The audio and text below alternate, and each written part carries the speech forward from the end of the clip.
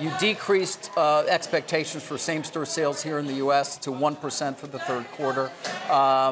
You are going to close more stores, open, obviously, continue to open others, but look for unpenetrated markets. I guess my first question, in listening to you yesterday, seeing your decision to increase the dividend and the buyback, and reading the analyst reports this morning, is Starbucks a mature company? Well, David, first of all, welcome to Starbucks. Thank you. It's great to have you here this morning.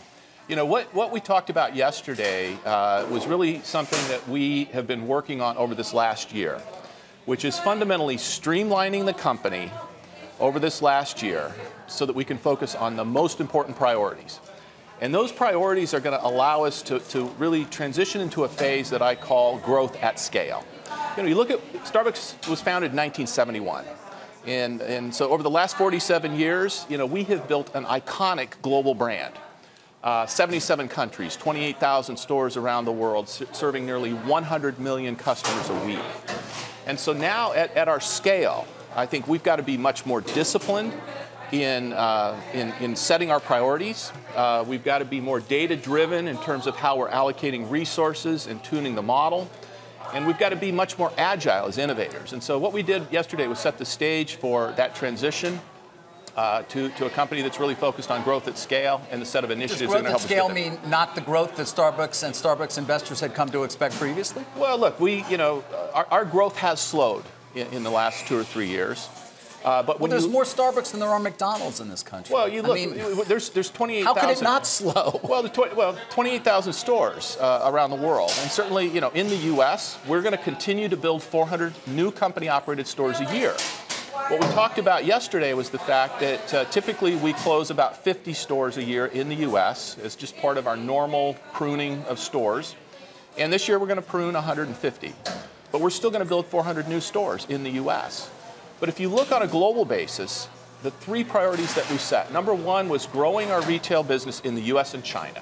Now, the U.S. and China are in 2 very different stages. China is in a build stage. You know, we just increased the number of new stores we're building in China to 600 new stores a year. With 3,300 stores now, I've heard you say you build one every 15 hours, a new Starbucks opens there. Although to the point on China and what is giving some people pause this morning, same-store sales comps went from, I think, 8% to 0 in China. Now, it's only 10% of your income, I believe, at this point. But to your point, it's a growth industry, growth area for you. Should that be a concern? You know, we focus on growing the number of transactions in China. And with all the new stores we're building, plus the existing stores, you know, this quarter we'll grow customer transactions something like 15%. Now, that said, you know, we've continued to grow same-store sales in China. This particular quarter, with the acceleration of new store builds in the cities that we're building in, there's some cannibalization of existing stores. You talked about cannibalization. You also talked about these third-party deliveries, that there was some dislocation there. Yeah, and what's happened is there's been some new entrants in the market, competitors that are focused on delivery, and they're subsidizing the delivery. Now, we have a very, very strong mobile ecosystem in China, but we have not yet lit up mobile order and pay and delivery. We have mobile payment in China. And so the team in China is working diligently with one of the largest tech companies in the world to now put together the process where we can light up mobile order and delivery in China. You know, the key thing in China is we're playing the long game. We've been there for 20 years, and we continue to post great growth in China. We just acquired the East China joint venture, unified mainland China. We're going to light up mobile order and delivery in China. And the fact is, in the next 3 years, we're going to build stores and enter 100 new cities in China, each of those cities the size of Los Angeles or greater. Listen, I read your through the presentations you made for an investor day, which you had in China for an obvious reason, to focus so many people in the investment community on it and what you've done there in terms of being able to grow everything there to the extent you want it, and the supply chain and so many other things. But I want to come back to yesterday for a moment, and I wonder whether, would you have been able to make the announcement you did yesterday without Howard Schultz planning to leave the company in 10 days? Well, look, is it drawing a line? Is it saying, even though you've been CEO for over a year, I know that, this is the Kevin Johnson era? Well, this is where I'm taking the company. And, you know, whether Howard's here or not, I'm the CEO, and I'm accountable for that. Well, Howard's not here anymore. You're in charge completely. He's not going to be next to you anymore, sitting doing these interviews. He's gone. I don't know what he's going to do. Does it change the way you operate? Well, not necessarily. I'm accountable for making the decisions in the best interest of Starbucks, and I've been doing that since day one. But this is an inflection point. You know, if you think about, many have written about founder transitions, what I call founder-led to founder-inspired companies. You know, I personally, though, have experienced and lived it. You know, the last 25 years of my career, I've worked with founders. You know, at Microsoft, at Juniper, and for the last decade, working with Howard.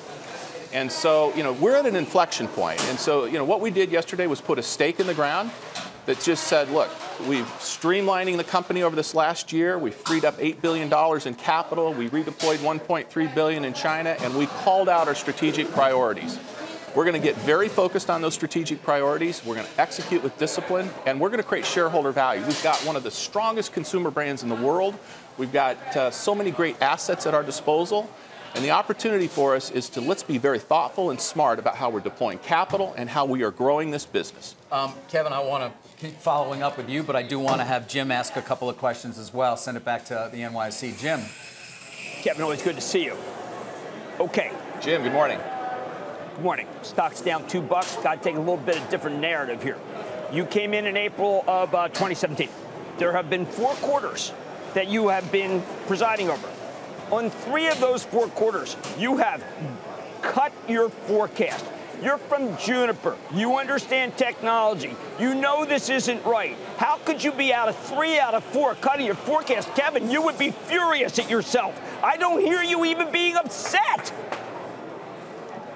Jim, I said yesterday, you know, clearly the performance we've delivered has not met my expectations. It has not met our shareholder expectations, and I'm accountable to fix it. Now, I said that yesterday, and I believe in that. I believe the plan we put out yesterday and shared with our investors is the right plan for the company. Now, Starbucks has been through these ebbs and flows before, and we always get through them. And we're going to get through this one as well. Now, in this current quarter, certainly we had an unplanned initiative driven out of the Philadelphia incident, closed all our stores for training.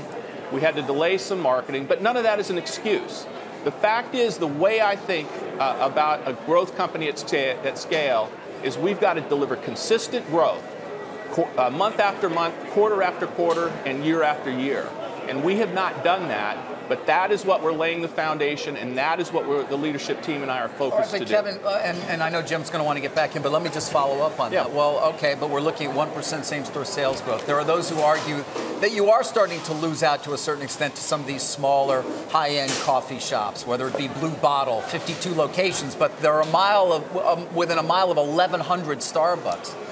You say you want to get back to that consistent growth, but do you really see the path, and where is it when you say it's not acceptable and you're not responding fast enough to the changing preferences of customers? What do you do then to do that? Well, the biggest thing that we do, David, is digital. You know, we've got a huge digital asset in our rewards program and our active rewards members, 15 million customers in that program. We just opened up a wide range of things we're doing to capture non-rewards customers in a digital relationship. We added 5 million non-rewards customers to our digital relationship. Right, not necessarily rewards customers, but you've got their email address now. That's right. And so now what we're doing is we're using those relationships and our personalization engine to really drive the kinds of offers and promotions to those customers. That's a big unlock. Now, we've always had competitors. We have competitors that will focus more on a value proposition. A lot of times these are competitors that are food forward that then try and offer beverage. And we have competitors, the third wave independents that you mentioned, like a Blue Bottle. You know, we are taking the brand up. We are in the business of premium coffee, premium teas, and a premium experience. And so we're focused on elevating the brand and elevating the customer experience. Jim, I know you got another question as Kevin takes a quick sip of coffee. Yes, and I know we appointed, there's a director to the new program among the 3 titans in healthcare. All right, Kevin. Yes. One of the things that I want to see, more than almost anybody in the world other than maybe you and Howard, is a bottom in this stock. You cannot reach a bottom. I'm not asking a question. I'm giving you a statement. You can refute it. How can you reach a bottom in this stock when you maintain the long-term growth rate of 3 to 5%, which now seems unrealistic, both because of cannibalism and because of a slowdown in China? Why not just say, you know what, we're scrapping that long-term? You can't get a bottom, Kevin, until you do that. You and I go way back. That's what we know about stocks. Well, Jim, look, we adjusted our long-range guidance last year, and we adjusted it for high single-digit revenue growth, and we will be in that high single-digit revenue growth this quarter, even though comps are a bit depressed. And so, we're focused. In fact, in this current quarter, following May 29th, the U.S. is now rebounded to post a 3% comp. We're trending to that for the month of June. But the fact is, we have not been consistent in delivering that. And so the focus has got to be on consistent execution against disciplined priorities, and that is going to take us into that long-range guidance. And that's what we've got to go do. Kevin, but now let's talk about some... I need to talk about expenses for a second, David. I run a restaurant. Okay, that's anecdotal. That's not empirical. But I know that when we have bathrooms that are not clean, when we have people who want to use the bathroom, and yes, they're not going to pay. I totally get that. But we have to add a shift member, and it hurts our profitability. I cannot believe that the licensees didn't see that too. No one wants to add a shift member because it costs too darn much. KJ, how are you going to keep costs down if you add a shift member? Well, Jim, we've worked on many ways to help increase productivity. Part of that is business simplification. If you look at the set of things we've done just over the last 6 months, we launched some new operating processes in the store called Deployment 2.0, and that simplified all of the baristas' jobs, allowing them to spend more time focused on the customer. In addition to that, we're constantly looking for ways to use technology to help simplify and allow us to get more productivity in our stores. I've been in this business a long time. I've watched companies grow dramatically for many years, but they typically do reach a point where it becomes much more difficult to grow. You keep coming back to the idea that you will be able to put that growth number up there. Jim is sort of saying, well, why not just say this is what we are and it's fine to be that? Why not? Well, I think what we've done is we've looked at our business and we've tried to be very thoughtful and disciplined in setting out our targets, declaring the priorities, and what we've outlined in terms of our long-term guidance last year is still what we believe.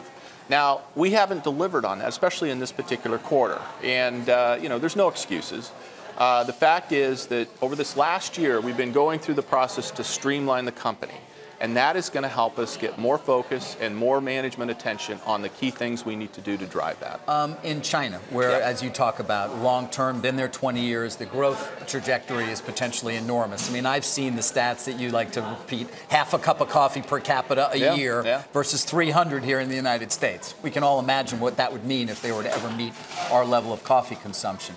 Are you concerned, though, at all about what's going on right now in terms of the back and forth and the trade dispute between our two countries? Even though I know you view Starbucks China as a Chinese company, do the Chinese, or is it possible you get caught up in some sort of boycott or something like that? Well, as you mentioned, we've been in China for 20 years, and we've been very thoughtful about how we've built our brand and built our company in China. It's built in China for China. And, that said, I've also been clear that, we're not immune to geopolitical events that might unfold. Yet we're going to stay focused on the long term. And, and we believe in the growth potential of China. We're deploying capital in China, the acquisition of East China joint venture. We're building 600 new stores a year. And that strategy is going to remain the same because we are playing the long game. And finally, on that long game, you've talked a lot about your digital initiatives and how important that is to getting people to come in. 75 million people make a visit once a month, I guess, but 60 million of them are not membership rewards. What's the number that you would like it to be, and what is a realistic goal for this company to have in terms of enlisting people in that membership community? Well, clearly, the more digital relationships we have, the better. I mean, it is the #1 most powerful thing we can do in the United States to drive same-store comp growth. And we're at 15 million active rewards members using our mobile app and mobile payments. Our mobile payments is the #1 mobile payment scenario in the U.S. today. And just in the last 90 days, we added another 5 million registered customers. So we're now at 20 million digitally registered customers. with the set of initiatives we have around customer acquisition, that 5 million that we added, that number is going to just continue to grow quarter after quarter. You know, look, if we get to, if we get to 40 to 50% of the customers that visit us, if we have a digital relationship with 40 to 50% of them, you know, that would be an outstanding result for us, and that's what we intend to do. Kevin, we appreciate your time. Howard Schultz leaves in 10 days. You're going to miss him, or are you going to be happy to see him sort of go? Well, look, Howard is a good friend, and you know, I've been very fortunate that you know, I've known him for 15 years or so. I've worked closely with him for the last 10 years. And you know, he has you know, had the willingness to teach me everything that he's learned over the last 30 or 40 years here at Starbucks, and I've had the desire to learn from him. And so he will always be my friend. And you know, he's also going to be one of our largest independent shareholders. So I've got a lot of accountability to Howard. Yes, you do. Well, we appreciate your spending some time with us. Thank you. Thank you, David. Kevin Johnson, the CEO of Starbucks.